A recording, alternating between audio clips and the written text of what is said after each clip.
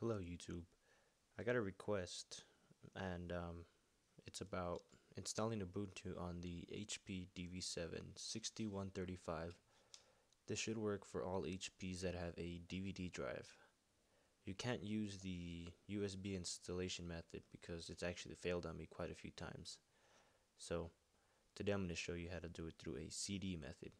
You're actually going to need to have a DVD. I have a Memorex brand DVD Plus R, which contains 4.7 gigabytes of data. So the first thing you're going to want to go do is go to their Ubuntu website. So just ubuntu.com. Then you're going to want to go here to the download section, Ubuntu desktop, and for most of you guys, you might want to use 12.04, the 64-bit version. But if you're a daredevil and want to get the cutting edge features, you can use 13.10.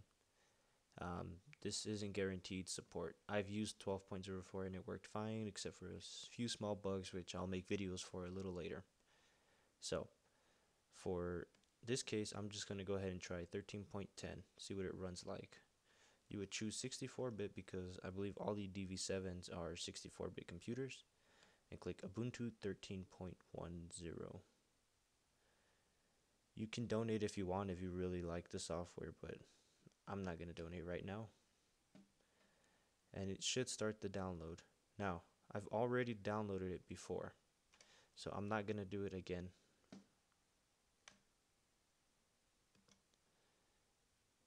Wow, look at that. Windows 8 doesn't work very well, at least not on this PC. Okay, so we won't send, and we'll go ahead and close this. Oh, there it goes. Don't put Windows 8 on this DV7. We'll just skip that for now. So go to the destination where you saved it. If you got 12.04.3, in this case, I guess, go ahead and right click and click Burn Disk Image. It should open up Windows Disk Image Burner. I believe all computers from Windows 7 and above come with this by default. So here you would put in your Memorex DVD or any brand as long as it has enough memory. Put it in and click on Burn. That's going to burn the image to the CD. Once that's done, I'm not going to do it in this case because I already have the CD burnt and I don't have another DVD. So we'll go ahead and close that. Yeah, something was wrong there. Okay, well, once you have that burned, this is part of the reason why I'm switching to Ubuntu, by the way. It's causing too many problems on Windows 8. So you're going to want to go to, if you're on Windows 8, hold the window key and R, and that should open up this run window. Type msconfig. So msconfig. That's going to open up system configurations. Go to tools and click on computer management. And click launch. That should open up this computer management window. You're going to want to go under storage, click disk management. This might take a while depending on your hard drive, your computer. So this is your main partition because it's the one with the biggest amount of data. On some computers you might have a secondary recovery partition. It might even be called recovery. You don't want to mess with that at all. Don't even touch that one. Leave that one alone and mess with the one that's usually it's the C drive. In my case, it's almost a 700 gig one. So I'm going to right click on that and shrink the volume. And the reason we're going to do this is to make room for the Ubuntu system. Here you're going to choose how much space you want to have. In my case, I'm going to set it to 200 gigabytes of data, and in reality, I'm probably just going to share the data between these two drives. So everything I do on Ubuntu is still going to save on the C drive. But like I tell you, we'll do that a little later. So I'm going to shrink. See, if I put 0, it's going to stay at the same. So we're gonna shrink it 200 gigabytes. So we'll do 200. So let's just do 200 gigabytes. So in megabytes, that would be 200,000 gigabytes. Yeah. So hopefully that's close enough. I don't have a calculator with me since the computer's acting up. So 200,000 megabytes. Hopefully that's 200 gigabytes. We'll shrink the volume. This might take a little bit.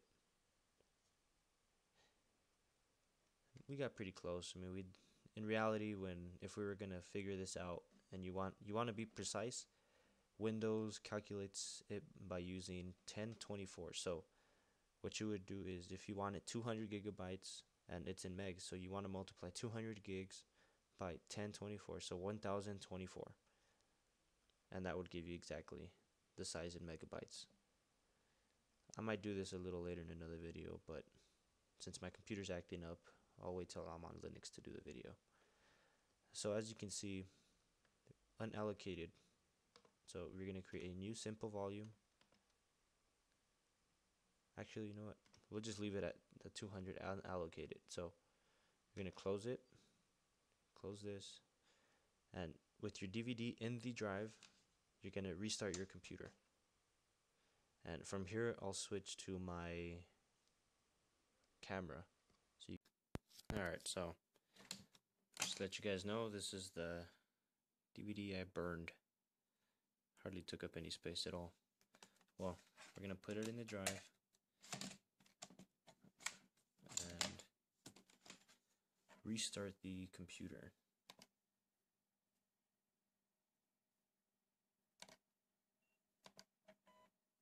Okay. On these DV7 line, you're going to want to click the escape, hit the escape button various times. But make sure you press it and don't hold it, because if not, that'll cause problems at boot.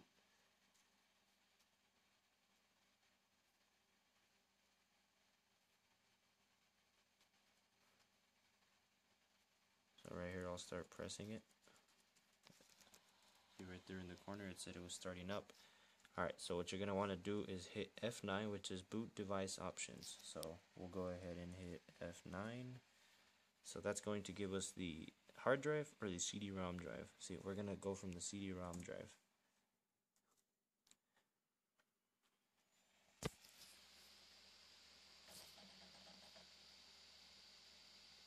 There you go, now we're booting.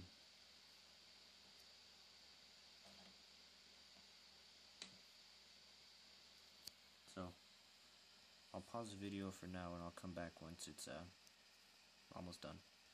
Okay, well, it started now. Took about 2 minutes, 2-3 minutes. So it's your option whether you want to try it before you install it. This will not do anything to your computer at all. It won't install it, it won't do anything. It'll just let you use it off the CD drive. But if you're ready to install it, just go ahead and click Install Ubuntu. By the way, to let you all know, this is 13, the 13th version, not the 12th.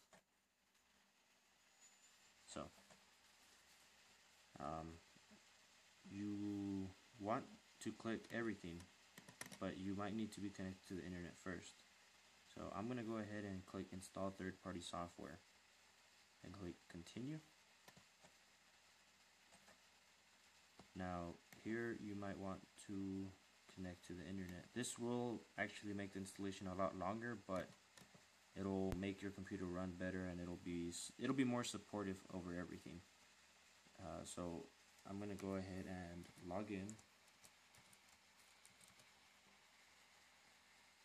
to my Wi-Fi.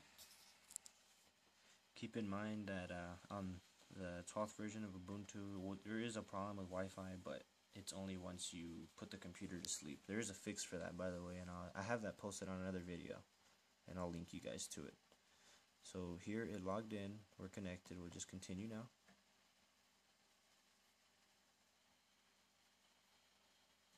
You can tell it logged in because there's a Wi-Fi connected symbol up on the top corner. Okay, so here's what you're gonna do.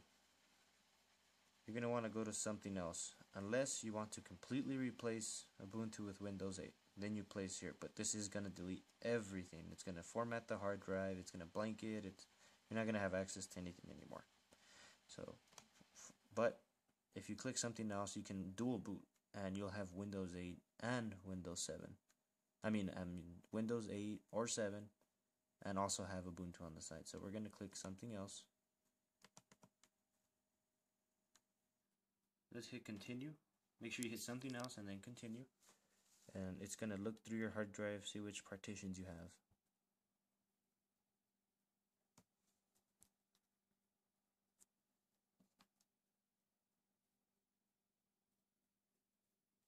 Okay. Remember, we made a 200 gigabyte. So that's going to be the free space. In Windows, it's called unallocated space. So that's the 200 gigabytes of data. This is your 500. So, and then what you're going to want to do is right click on it. Oh, I'm sorry. You're going to want to hit, I'm trying to think. Extension ext4. Make sure it takes up all the space. Well, actually free up some space. So we'll free up 500 gigabytes. What? Know what I said? Hold on. Number lock is off by default. Just keep that in mind, guys. Now the reason why we're having so many problems is because it's running off of a CD-ROM drive. So that right there freed up 500 gigabytes. Should have. 500 megabytes. The mount is just going to be a / like that. And hit OK. I get the feeling we freed up more than we thought. Alright, so you have some free space here. What you're going to want to do, well, you see 6 gigabytes of free space. That was too much. Well, what you're going to want to do with that is click the plus again, but replace extension for it with swap area. So you're going to hit OK, and what that does is basically when you run out of RAM on your computer, it saves data there. Something like that. You might want to look that up to be more exact. So what you've done here and in Windows is you reduce the size of Windows to 500 gigabytes, increase the size of Linux 200, and added a swap area for the RAM of 606 gigs. So we'll click install now, and what that's going to do, make sure you have the bootloader right there. Hit it at the root, SDA only. Don't put the one with numbers, just SDA.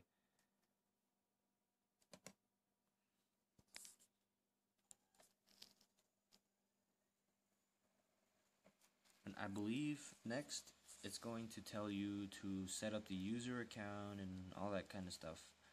And it's going to do that while it's installing. So we'll go ahead and hit your closest time zone.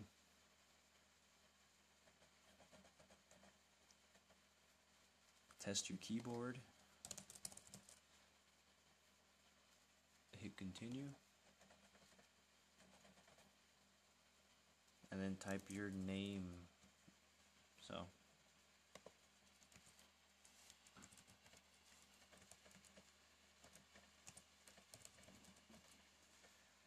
I want to log in automatically. I don't want to encrypt my folder. Just the reason I don't want to encrypt it is because I want Windows and Linux to work together, so I can pull files from Windows to Linux and vice versa. If you encrypt it, you're not going to be able to do that. So we'll go hit continue. And I don't want to do this right now, so I'll log in later.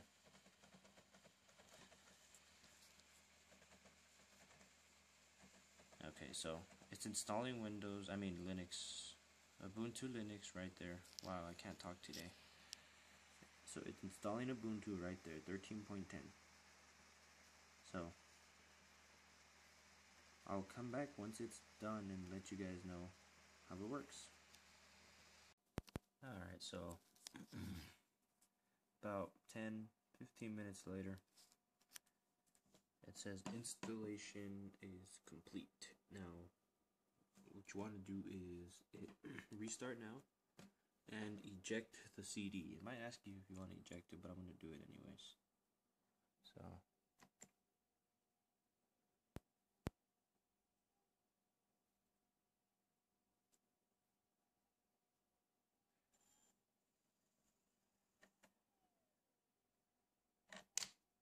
alright, there you go. So I went ahead and ejected it.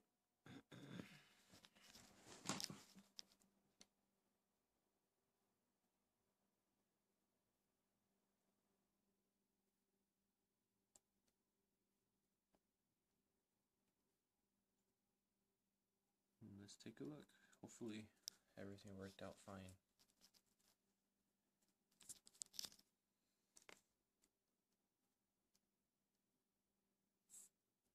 Right, there it goes. It gave you the list. I pressed the button on accident, the right arrow, but it basically told you Ubuntu or Windows 8.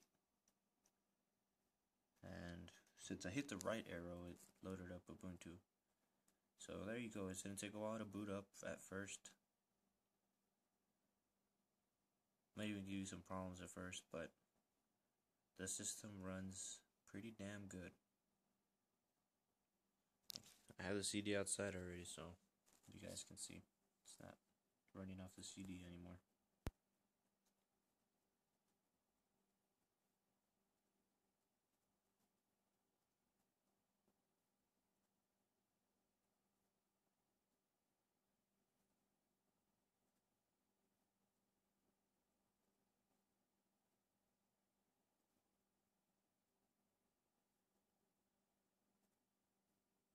There you go. Let's see if it connects to the Wi-Fi. No.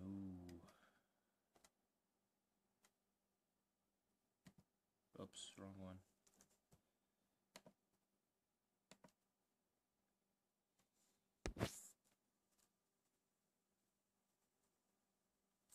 Oh, it did connect. Okay, so there you go. Ubuntu 13.10.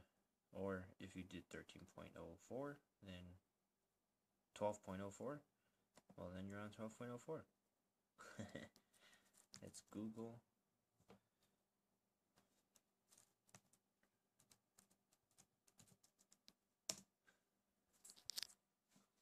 There you go.